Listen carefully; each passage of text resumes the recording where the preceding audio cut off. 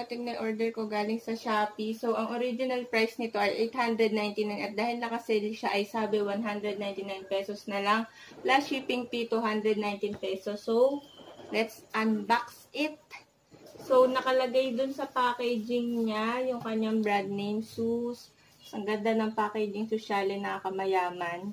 Tapos, may nakalagay dito 3,200 dpi, 7 buttons. LED, rainbow light, USB high speed, M330, nakalagay sa gilid.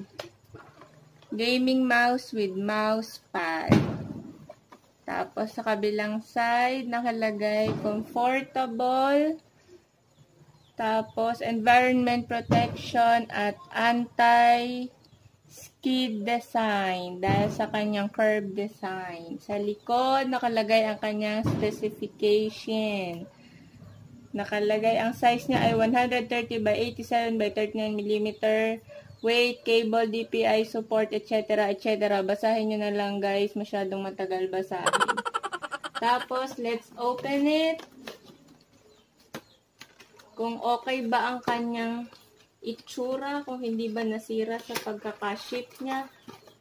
Actually guys, ang bilis ng pagkakaship niya compare sa mga in-order ko online. Naunahan niya pang dumating. Yung iba kong order, wala pa guys. Ito, ayan, super nakatape. Parang ayaw pa buksan. Ayan, tape na tape. Sobrang dikit. Bawal daw gamitin. Ayan na siya. Ang ganda talaga ng packaging niya, nakakamayaman. So, buksan na natin siya. Baliktad. Yan. Open it. Dan, dan, dan, dan. So, ayan. Harap natin yung packaging. Tapos, ayan. Ang ganda na itsura niya. Look at that. Nakasama pa yung nasa taas.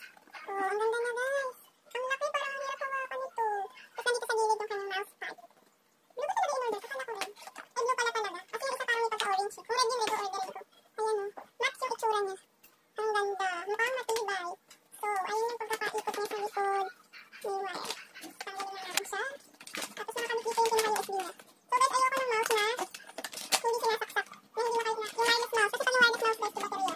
Pag may baterya, papapalit ka kapag nalobat. Ito, 1 to 7 mo gamitin. So, ang bongga niya. So, ganyan siya. Ganyan. Okay lang naman pala. Medyo matagal lang siya tingnan, guys. Meron pa siyang description sa likod. Yan. Ganda ng itsura. And then, ito yung kanyang mouse pad. Wow, ang ganda din, guys. Look.